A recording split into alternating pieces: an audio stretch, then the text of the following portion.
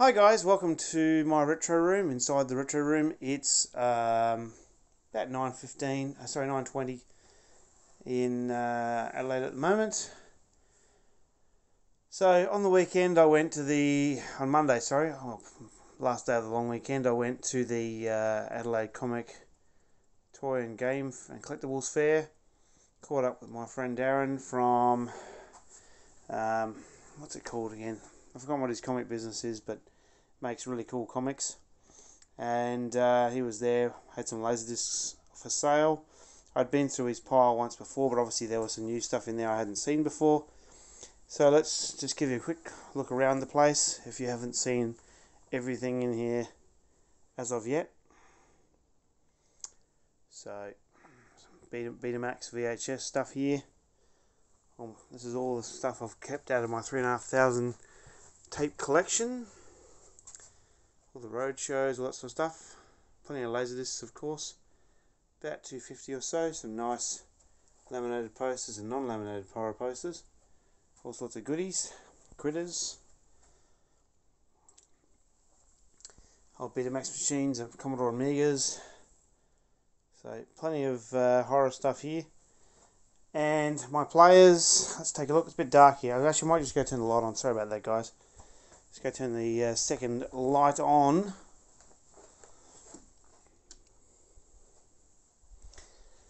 So, there we go. Sorry about the shakiness. I must get myself a tripod or something else for this. So, okay. My Pioneer CLD 2950. My non-working D750. I think it's got a power supply issue. The Xbox 360 Star Wars Edition, Commodore 128D. CLD D515, which I was using last night, and of course I also have got a Kenwood LVD K9200 karaoke machine. I like this thing. It's pretty good. Not bad. Now, the Laserdiscs I did manage to get. There's my pile there. Plus, I've got a few more on display over here.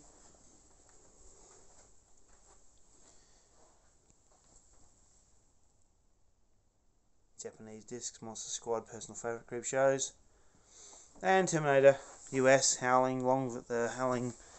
This is the widescreen collector's edition. Then we have the American or the UK version of Big Trouble in Little China, Cujo, and the Criterion widescreen edition of Halloween. And of course, I also do have my Jaws stuff up there as well, and down the bottom here. Disco Visions. So, what did I get from Darren? Let's have a look. So here we go. Harley Davidson and the Marlboro Man. I watched this back in the 90s on VHS. The Big Blue version long, I think that means. This movie I've never watched. I've seen the trailer about 28 times on VHS. Always wondered about it, and I thought, you know what, for 15 bucks I'm buying it. It's a 162-minute version. So, there we go. And, of course, an 80s classic with the beautiful Kim Cattrall mannequin. Again, all Japanese Laserdiscs. Let's have a look at the other side. 2 of these out of the 3 have got little like cardboard brochures like that, as you can see, all in Japanese. On the inside, I really love this film.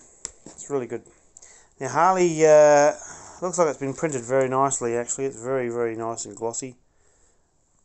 There's the disc, the Herald release from Japan. I don't know how many distributors there were in Japan back in the day, but there we go. There's my latest collection. There's one thing you may not know that I have and may not care about it because it's not a very good format. But I had more, but I actually have got one CED of Blue Thunder, one of my favourite films from the 80s with my favourite actor of all time, Roy Scheider. Gene Hackman's probably a second favourite. I've got the Japanese Laserdisc and the American Laserdisc as well, plus the Australian VHS, which has the scene that was cut from all other versions where what's her name?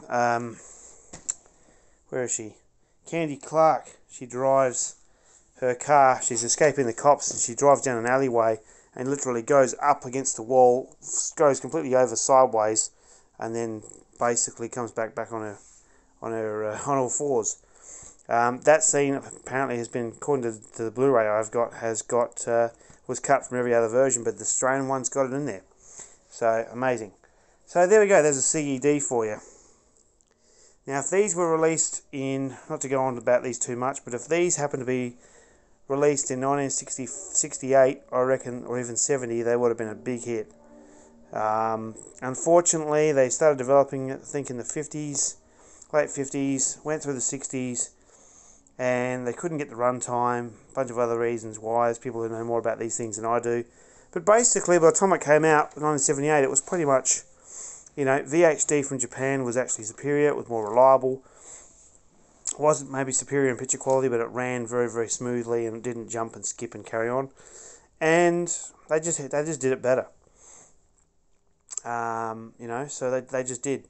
And Laserdisc was out the same year anyway, so it was technically not much more superior. But by the time the mid 80s came around, Laserdisc were definitely superior. So there we go. That's my latest in here from the retro room. One day I will show you all of my lasers, and I'll show you all the ones I have got. There's people that got way more than I have. I like to buy more, but I think this is pretty much another maybe 10 or 20 would be enough for me, I reckon. American VHS re-releases. Bought a bunch of movies back in the early 2000s on the internet. And of course there's video hoarders for the VHS guys. Me on the back, although I'm a lot thinner and a lot healthier now. I go to the gym 5 days a week, so I'm smashing it. And adjusted tracking. There you go. So there we go, guys. Oh, and there's another Jaws over there too, of course, the Signature Collection. So there you go, guys. Thanks for watching. Hope you're all having a great week and getting to watch some good films. I'll catch you guys later.